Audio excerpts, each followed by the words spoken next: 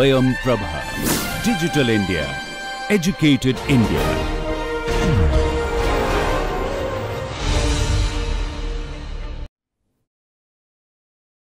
So, welcome you all back to lecture 4 of module 1. So, we had in the last lecture tried to finish somehow the clay products, and now we will move to stone. So, the concepts that will be covered is particularly the quarrying of stone, seasoning and dressing, characteristics of stone, deterioration of stone and types of stone. Now, what is the basic difference between clay products and stone? The first part is stone is naturally available, whereas the clay products we had to make it or we had to prepare it by the process of burning, and we had already gone through those. But unlike brick or tile or terracotta or any other product made from clay, we have to look into how we can get stone from the mines. So, let us see how we obtain stone. These are some pictures where you can see the stone has been cut from the quarry, that is the stone mine where you can get the stone, and you can see lots of machine or vehicle that has moved in, which has special features. They can do some part over there, and after doing so you can mine out or quarry out stone, and these stones, after doing some treatment to it, after dressing it, after seasoning it and dressing it, then only you can bring it out for use. And stones can be used as building block itself. Stones can be used as a finish on top of a surface. Stones can be ornamentally used by working on it, like making sculptures, jaffrey works. Then stone may be used similar to clay tile, like for roofing purposes. As well, stone used for aggregates in concrete mixes. So, the way burnt brick, 4th class brick, which was charred black in color, was going back to the foundation, here also the debris from the stone quarry, they can be selected and put into as aggregates in concrete. When we will go into concrete, we will elaborate more on aggregates. There we will see, yes, we are using stones. So, these are some examples demonstrating the use of stone as a building material. The entire structure, rock cut architecture of Ajanta and Ellora caves, you can see, are entirely made of stone. The step well where you see in Rajasthan, that is also cut out of stone. In our country context, Rajasthan and particularly Kota, they all have lots of quarries. You can see the monolithic rock cut temple of Mahabalipuram. So, it has come out from one single rock. Similarly, you can see use of stone in a very different way. Stones for tiles. You can see here the flooring is made of stone tiles. These are not taking any structural load, they are taking human load. People are walking on top of it. Whereas these stone tiles are having decorative use. They are from the Taj Mahal. So, the stone which is recommended for the tile the flooring tile is not recommended for this jaffrey work. And similarly, when you see this picture where it is roofing made of stone tiles, it is totally different purpose. And finally, you see what I was talking, the aggregates which also are obtained from the quarry. They also do not go waste, they also have a purpose. or use in building industry. So, let us try to see what is quarrying and what is involved in that. So, the open part of a natural rock from which useful stone is obtained is called a quarry, and the operation involved in the production of natural stone is called quarrying.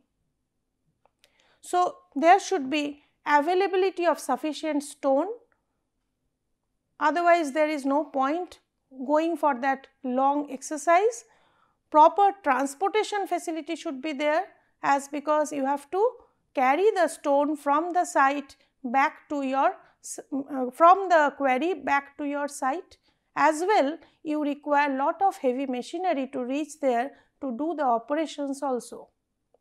There should be availability of local labor who are also somehow trained through experience or through their generations, who can do the work. And the quarries, if it faces a lot of rainfall, then draining out the water also becomes an issue if it is remaining accumulated. So, the location of important and permanent structures in the vicinity is also required, because you might require to do some blasting operations to take out or dislodge the rocks from the quarry for the useful purpose. And there should be nearby dumping site, refuse site, and obviously all these are to be checked while before initiating a quarrying process. So, there are specific tools also for doing the quarrying, and they are wedges, hammers, drills, chisels, and specialized tools. So, if we look into the types of quarrying, one is excavating, taking out stone by use of pickaxe, crowbars, and you can take out from the buried under the earth, you can take out. Another is wedging. So, in wedging, inside in part of a stone, you can actually carve out a portion by means of, you can demarcate a portion by means of putting wedges all along.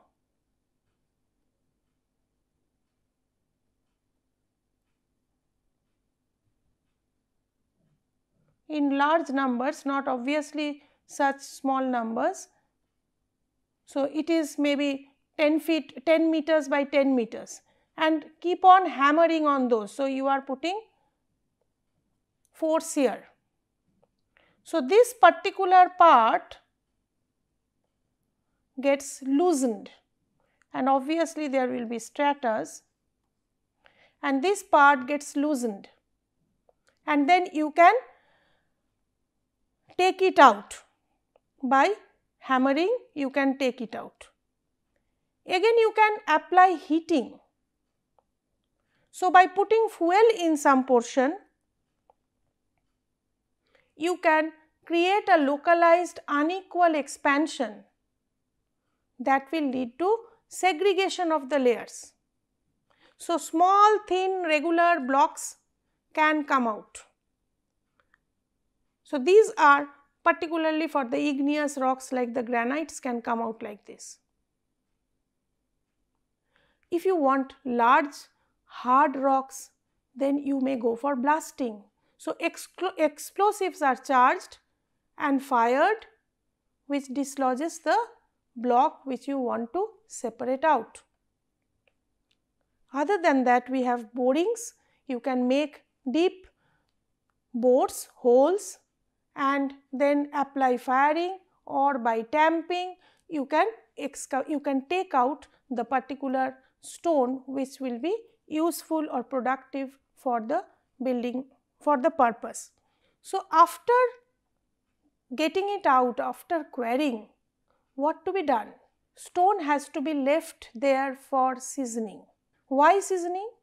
Because when this stone comes out, a sap comes out on, or the layer comes out, oozes out from the stone, and keeps the stone soft as well as workable. So, the stone is still soft in nature.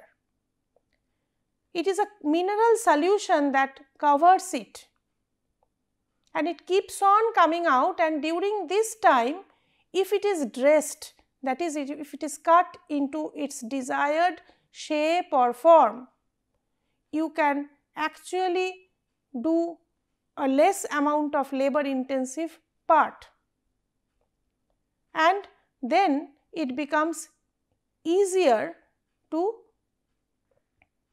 carry it to the site.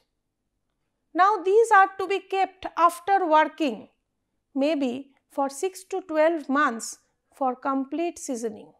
So, these whatever sap is coming out of it has to keep on coming out till this time, and actually these sap leaves a crystalline film on the faces of the stone and makes it weather resistant. So, the inclined weather the stone surfaces are to face when it is standing for say 100 years and even 1000 years. We have the Colosseum standing for so many years. Nothing has happened. They neither have a paint coat nor do they have a plaster coat. It is exposed. So, this weathering action it can take up better if you allow the sap to accumulate on top of it as a thin crystalline film. So, that is the purpose of weathering, purpose of seasoning. Next, we have dressing of stone. Obviously, during the seasoning process, you can dress stone because it still remains softer than actually it would be once in use.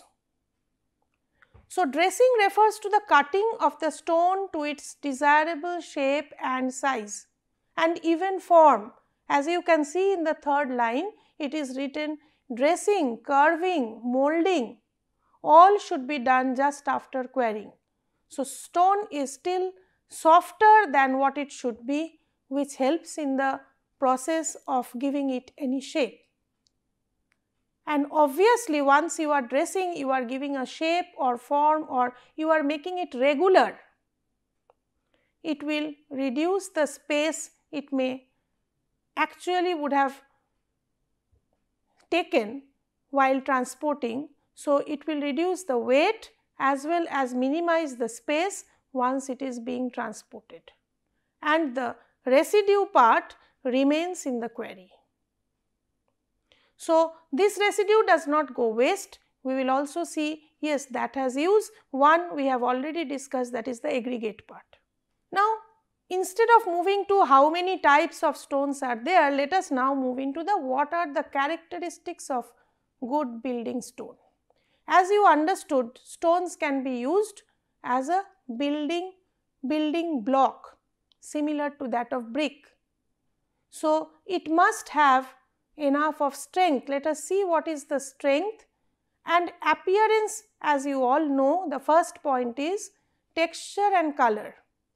You can differentiate stones just by looking at it. We have some pictures also to make you aware. You can understand with time, with exposure, that yes, this is marble, this is granite, this is black stone, this is sandstone.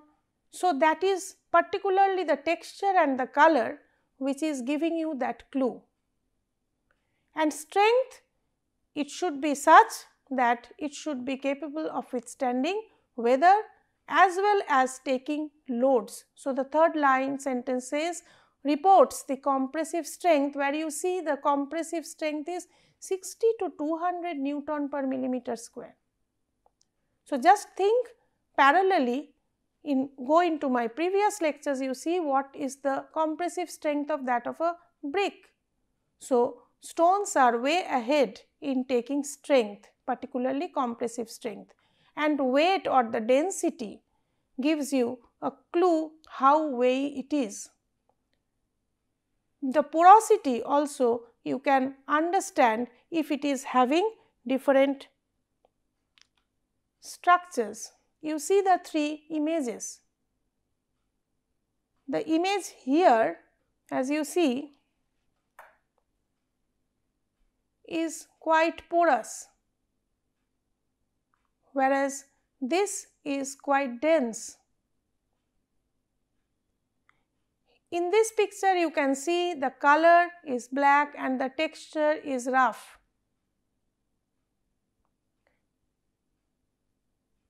So, just by seeing or by observation you can find out whether a rock is porous or not, whether a stone is porous or not, and what kind of color it has, what kind of texture it has. Heavy stones obviously have higher compressive strength and they are used for supporting structures. Heavy stones are usually used for dams, construction of bridges. They can stay in water for large time, whereas light stones you can use them for carving, arches, walls, domes, cuttings, Jaffrey works. Soft stone, light stone, you can use it that way. Porosity depends on, obviously if it is porous it will keep on absorbing water, but it generally depends on the mineral constituents, and stone degenerates or disintegrates if it is highly porous. Granite and slate are the least absorbent. We will come to the individual stones, whereas sandstone, limestone, shale are most absorbent, even up to 10%. Next is the hardness. Hardness means it is the capability to resist against any deformation. So, if you are applying load on it, it may bend, it may get tampered. So, hardness is the property when it is to be demonstrated when it is some flooring, some pavement, when it is experiencing some load.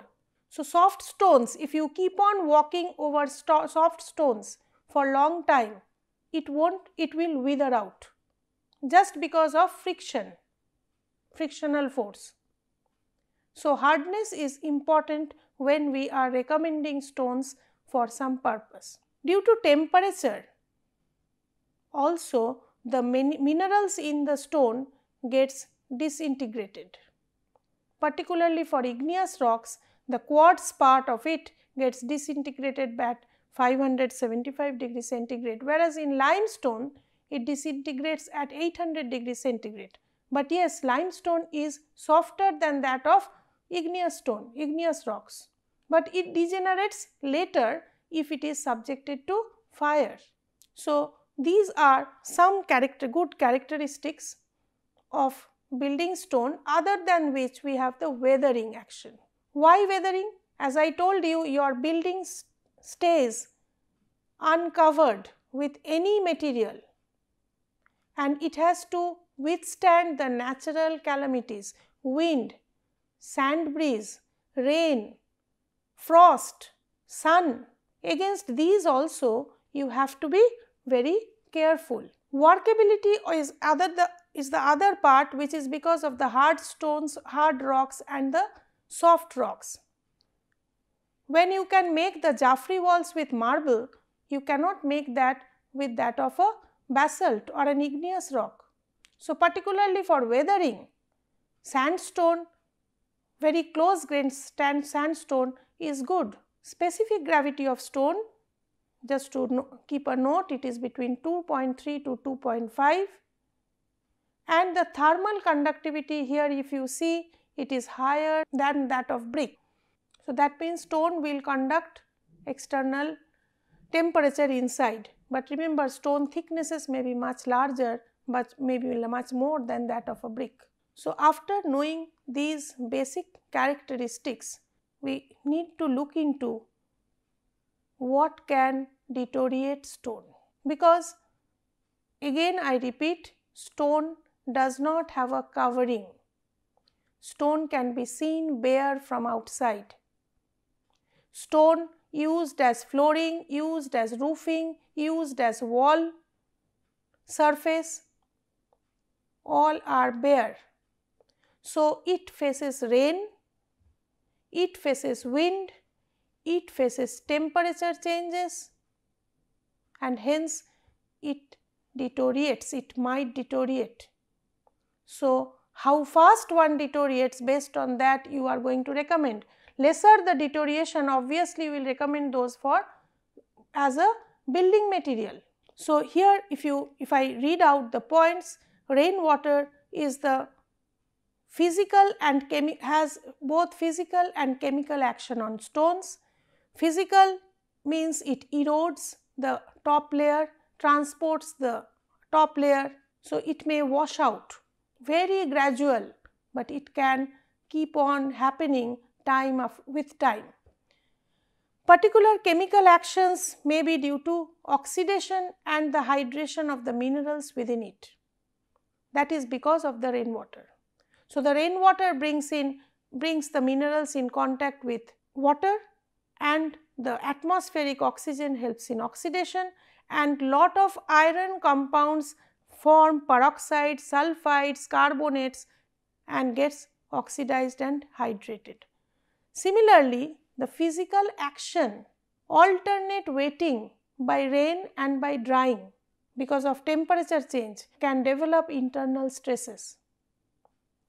And similarly, due to temperature change, you can have the water accumulated inside its pores may have freeze and thaw, freeze and thaw. So, every time water is getting solidified, expanding in dimension, creating pressure on the boundaries which is stone, and again it goes to water state, the force is relaxed. Again it may freeze at night, in the morning, daytime it can become water again. So, the volume reduces. So, this mechanism of freeze and thaw can bring in lot of internal pressure that may eventually lead to the rupture of the stone. Wind can also erode the stone surface, and wind along with sand, if it is a desert condition or a sea condition, in case of sea it may be saline soil also, saline sand also, they are hitting the wall regularly and eating away the wall gradually, very gradually. This process is called attrition. Other than these, we also have pollutants, industrial fumes, acid rains, which may deteriorate the stone. Taj Mahal is a burning example, and lot of efforts are being taken to correct it. Decomposition also takes place due to vegetative growth, pollutions, dust and dirt accumulation. So, you have to keep in mind that we need to also know how to maintain the stone. Before going into that, let us see how rocks are geologically classified. Due to the lava coming out due to volcanic actions, the eruptions, we get the igneous rock. That is the first form of getting rocks. And then when it gets weathered, carried in small parts, they keep on sedimenting or getting accumulated. That gives rise to the sedimentary rocks. And when again it is subjected to heat and pressure, they get converted to metamorphic rocks.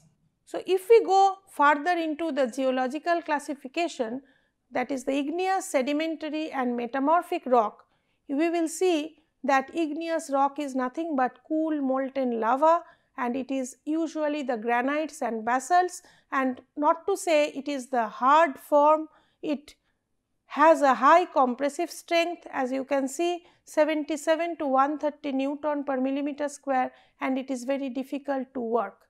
Its density is high, it has very low porosity, and obviously very low water absorption, which is around 1%. Color depends on the types of minerals within it, particularly the feldspar gives it the color. Again, if you have more amount of feldspar in the composition, they may decay the rock. Sedimentary rocks, as you understood, they are accumulating due to weathering, they are being carried out, they are accumulating in stratas.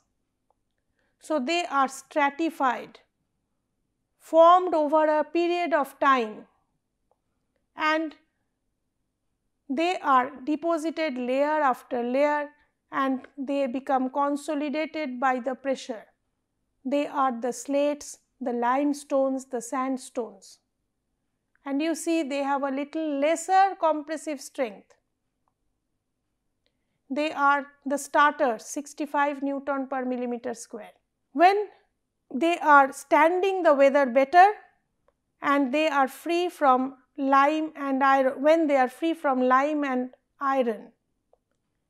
And the third is the metamorphic rock, which we had already discussed, when due to some pressure and high temperature due to tectonic movements occur, these limestone, these sedimentary rocks, limestone, slate and sandstone, they become converted to or metamorphosed to, granites get metamorphosed to gneiss, sandstone forms quartzites and limestone forms marble. And here also you see they have a crushing strength of 70 Newton per millimeter square. They are also hard and take fine polish. If we go to the other classifications, you can see it is the physical classification, where you can see the stratas of rock in this picture. This is called stratified, where you can identify the layers. So, these are basically the sedimentary rocks. You can see the unstratified blocks, which are the igneous rocks formed due to the volcanic eruption. So, it is the other way of naming them. These are called unstratified, these are called stratified, and foliated if it has very defined layers in one direction. Chemical classification, if you go, it is argillaceous, siliceous and calcareous. Argillaceous are the alumina based, siliceous are the silica based, those are the granites and basalts, and the calcareous are the calcium based, which are the limestone and the marbles. So, here the details of the values of their compressive strength etc. are mentioned, but if you go back you will see it is the igneous rocks, the stratified rocks and the metamorphosed rocks. So, they can be classified physically as well as chemically. So, we can conclude saying that stone is naturally available. Unlike that of clay materials, stones can be converted for our use in buildings. Characteristics of stones are very important to be known, because when we recommend, stones are to be recommended appropriately, because they have to withstand the weather, as they do not have any coating or covering other than the natural seasoning, and their points of decay are also to be kept in mind, and stones can be classified into different ways. We will carry on with the next lecture, which will be again stone, where we will highlight on the use of it, how to maintain it, and also how to create a masonry work out of it, similar to that of bricks. Thank you.